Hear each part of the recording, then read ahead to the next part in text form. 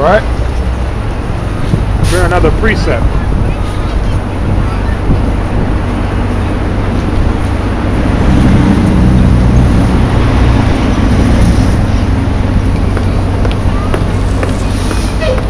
Luke chapter 16, verse 16. Wicked people out here today, man.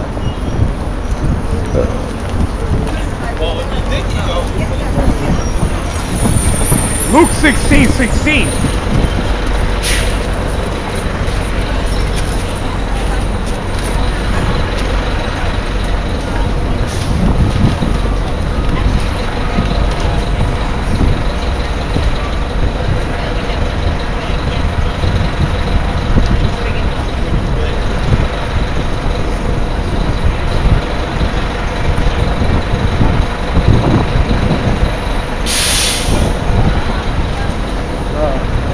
No, I think it's Luke 14.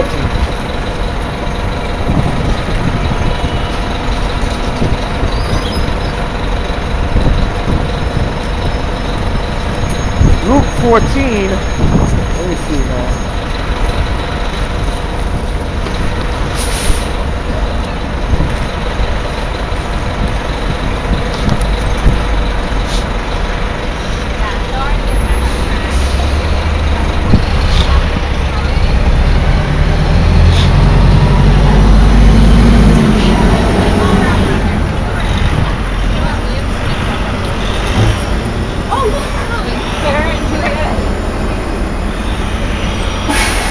I think it's Luke chapter 16. How could it be Luke?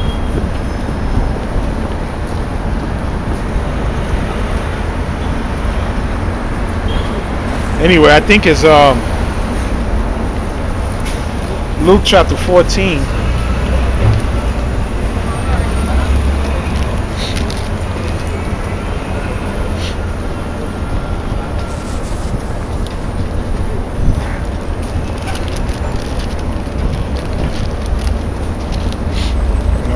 Pages, man. Luke chapter 14, verse. There we go. Luke chapter 14, verse 16. Then he said unto him, this is the Lord speaking.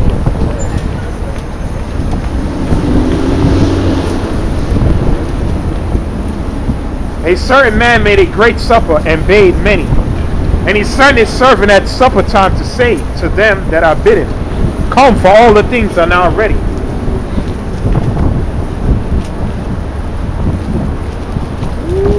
And he said, and they all with one consent began to make excuse. Man, this is the scripture, man. Beautiful scripture. The first said unto him, I have bought a piece of ground, and I must needs go and see it. I pray thee, have me excuse. So you got the Lord sent men out there to preach, and they making excuses, man. Oh, my wife or my job. Or like this clown said, he said what? He said, I bought a piece of ground, I mean he bought a piece of land, and I must needs go and I pray thee have me excuse. So what? They all got all kind of external affairs, because they don't want to do the will of the Lord, man. But when all hell break loose, you're going to cry in Yahawashi. The scripture says in Ezekiel the 18th chapter, all what you did is not going to be remembered. It's going to be forgotten. And he said his servant at supper, and verse 18, and they all with one consent began to make excuse.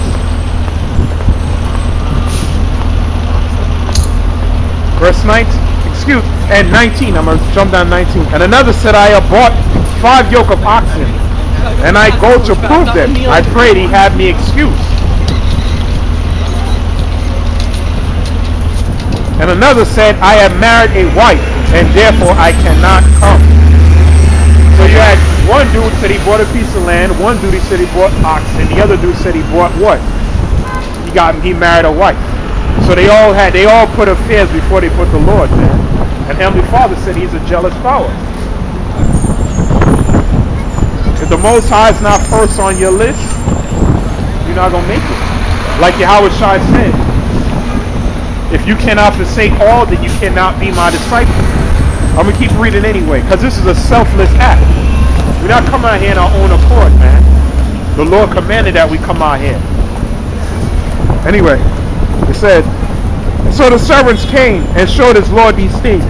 Then the master house, being angry, which is Yahawashi, to his servants, go out quickly into the streets, into the lanes of the city, and bring in hither the poor, the maimed, and the halt, and the blind, which is Israel. You're supposed to go out to where? The streets of the city, man. The chief place of concourse. You got to look like a fool for the Lord's sake. All right? It says,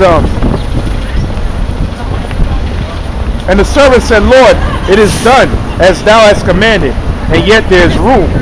And the Lord said unto the servants, go out into the highways and hedges, and compel them to come in, and my house may be filled.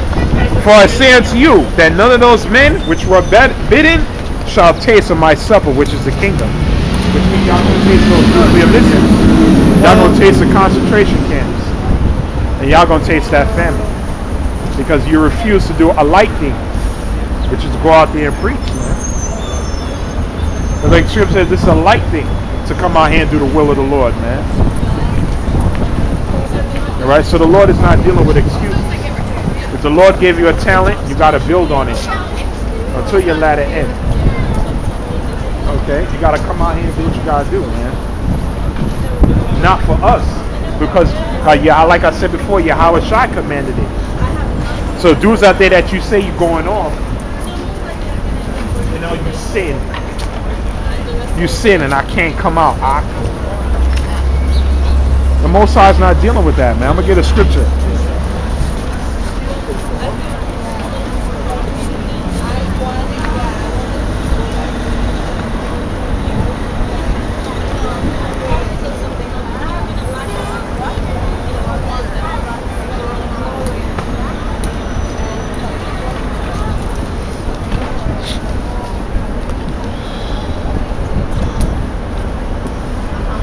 Second Ezra, chapter 16, verse 76.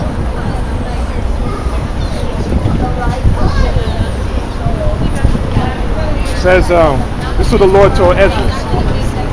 And the God of them who keep my commandments. Oh, verse 75 is good. Verse 74. Hear, O ye my beloved, saith the Lord. Behold, the days of trouble are at hand, but I will deliver you from the same. The days of trouble are at hand.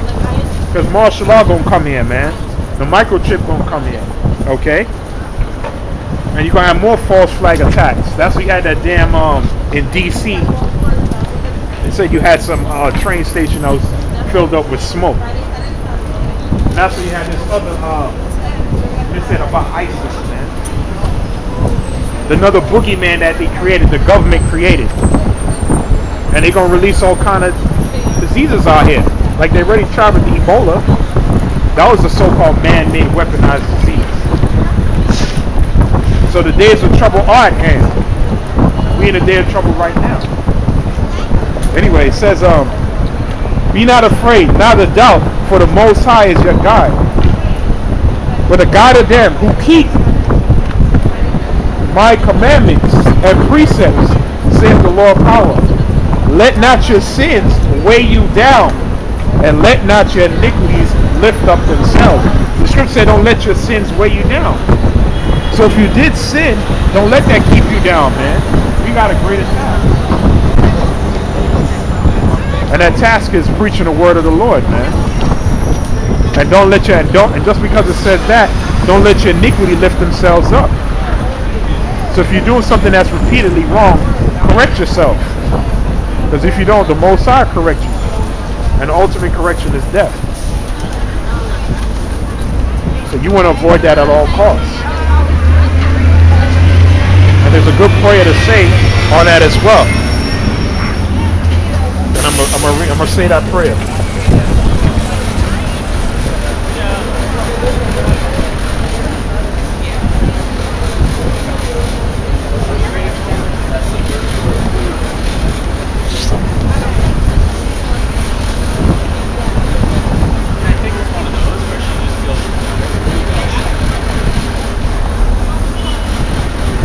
Ecclesiasticus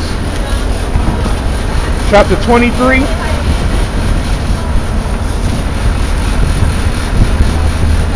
I'll say this real quick. This is a good prayer.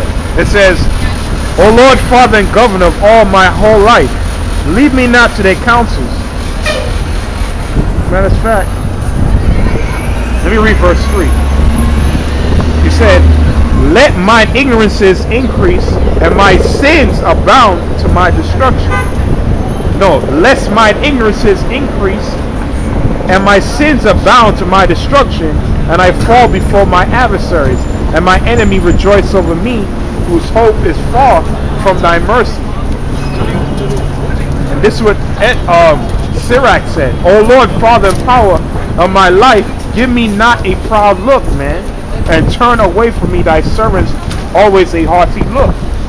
So dudes got to stop being proud, man. The Heavenly Father hates a man that's proud, because the scripture says that your righteousness is like a filthy rag. Ain't none of us worthy of the Most High, man, but you're going to be saved through your faith in your works. The Son of Man about to come back, so you want to be as humble as hell. You got dudes out there being proud, man, bucking up against the men that taught you. That's not the way to be. Or they despise correction. That's why he said, what? Turn away from me a haughty look. Okay, that's how women act. Okay, a man is supposed to just take it, man. The scripture says to gird up your loins like a man. It says, let me read verse 5. Turn away from me the vain hopes and concupiscence, and thou shalt hold me up, that is desirous always to serve thee. And that's what you got to pray for. Vain hopes is what? Believing in America. Hey, that's vanity. Okay, America going to be destroyed, man, in this third world war. As it is written, thus saith the Bible, thus saith the Holy Scriptures. Okay, believing in a country that's about to fall, that's vanity. Okay, believe talking about 10 or 20 years from now, that's vanity, man. Okay, you're supposed to be what? The scripture says, have no thought of tomorrow, for tomorrow has thought of itself. So you're not supposed to hope in those things. You're supposed to seek salvation. And he said, what? Always give me that spirit to serve you. So that's the spirit that we all got to be in. Like King David said, never take that Holy Spirit from me, which is the wisdom and understanding of the Most High and His Son.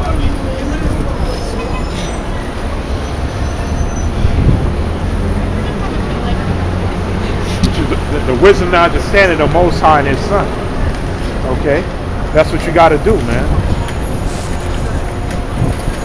Because why? The days that's coming, we gonna need it. All the work and labor you put in is not for in vain. We all gonna receive a reward in this thing. These people out here, they're gone. They have no clue what's coming to the society, and they don't care. Why? Because they're of the world. We're not of the world. Alright? And that's what we're gonna continue, Lord willing. Keep coming out here until the Lord see fit to bring forth the famine of the word. Okay, we don't do this for money or filthy lucre's sake. We do this for what? Because we want to receive salvation from Yahawashi. So a lot of dudes out there, man, that claim you're going through something and you can't come out here. Cut the bullshit out. Okay, cut the bullshit out, man. And man up. Okay? Because you ain't going through nothing yet. When martial law comes and hell hit out here, that's when the real test is going to come. If you can't deal with these minor offenses, then you should have never signed up. You should have never, ever, ever put on your garment. Right?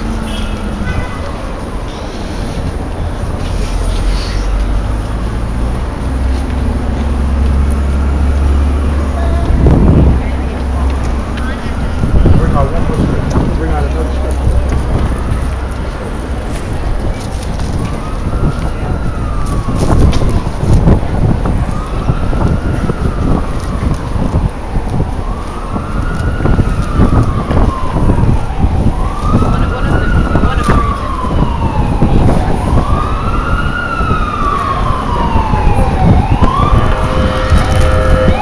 what Yahawashi said. Okay.